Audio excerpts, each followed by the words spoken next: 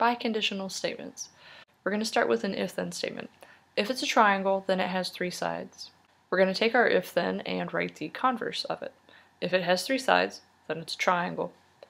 Now let's talk about the truth values for these statements. The first statement has a truth value of true, because if it's a triangle, then it does have three sides. That's true. Triangles, every single triangle has three sides. The second statement, if it has three sides, then it's a triangle. Also true, because the only things that have three sides are triangles. That means that our original statement and our converse are true, and when that happens, we have a special case, and we can actually write them as one statement. Remember, the original and contrapositive are logically equivalent, so that means that if the original is true, so is the contrapositive, and same thing with the converse and inverse. So really, all four of our statements are true. Alright, so what's a biconditional? A biconditional is like an if-then statement. It's a conditional statement, but it works both ways. So we write a biconditional like this, and notice that arrow, it's a double arrow, whereas before for a conditional we only had a single arrow. So we could read this either way. We could read it as if P then Q, or we could read it as if Q then P, because they both work, they're both true. Instead of having to state them both, we can write it a different way. We can write it with if and only if. So the way that you would read this one is P, if and only if, Q.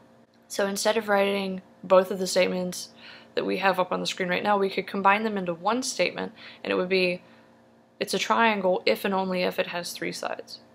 And so if we kind of break that down and think about what that means, it's a triangle if it has three sides. So yeah, it's a triangle only if it has three sides. It means that the only way that something can be a triangle is if it has three sides. So we got both of our if-then statements, our original and our converse, into that one biconditional statement. It's a triangle if and only if it has three sides. But if and only if take a long time to write out, it's a lot of letters, and it shows up often enough in math that we gave it its own symbol. So instead of writing if and only if, we could write it like this, IFF. So you don't read that as if, you read it as if and only if. The thing to remember about biconditionals is that you can only write an if-then statement as a biconditional if the original and the converse are both true. That's important. If one of them is false, then you cannot write a biconditional. The other thing that's important to remember about biconditionals is that every really good definition is actually a biconditional statement. So if we think about defining the word, let's say dog. A dog is a small furry animal. Okay, so if it's a dog, then it's a small furry animal. Perfect. Now let's do the converse. If it's a small furry animal, then it's a dog.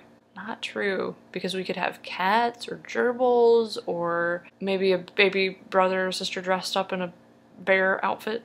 I don't know. So in that case, defining a dog as a small furry animal, that's not a good definition because it doesn't work as a biconditional. The converse is not true. So we need to find another way to define it, which would take way too long for this video. And this is the end.